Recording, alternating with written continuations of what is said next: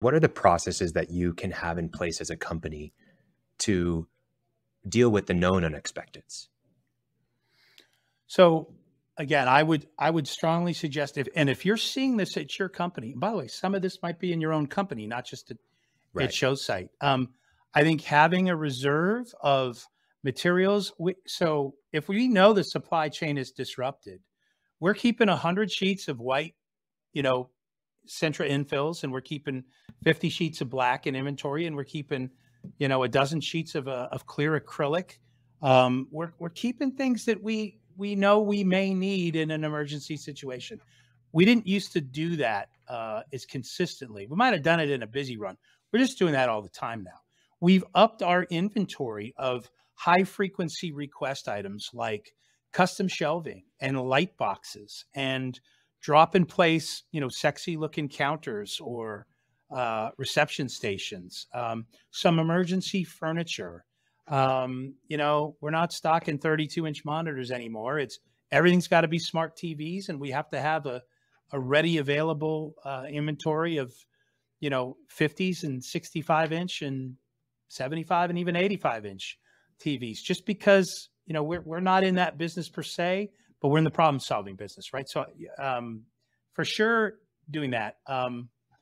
I think one of the best things that helps my people be prepared for those moments is our process of we have a hot wash after every show, and I have a brother-in-law in the military, and so after every mission they go out on, they have a hot wash, and whatever went well, whatever didn't go well, they talk about it, right? And so we talk about it, and man, the things you learn. By the way, when they come back from being deployed in a hot LZ, as he says, all they want to do is go back in and train more. They just want to stay sharp, and I think that's part of what field operators do in our industry as well. If we got out there and yes, you forgot the banding toolbox and you forgot this. I'm talking about, man, we got to have a fabric cutter on the show floor when we have this many projects, or we have to have certain tools, or a pipe cutter. We got to have we are always getting asked to drill the 2-inch wire management holes in college. You bet everybody's got to have one of those in their toolbox, right? Anyway, so some of it's tool readiness like that. Others is just protocol of how we do things. You get there, first thing a guy does once the crew starts unpacking crates and taking photographs of what we see there, somebody's going to the service desk and they're checking on the service orders.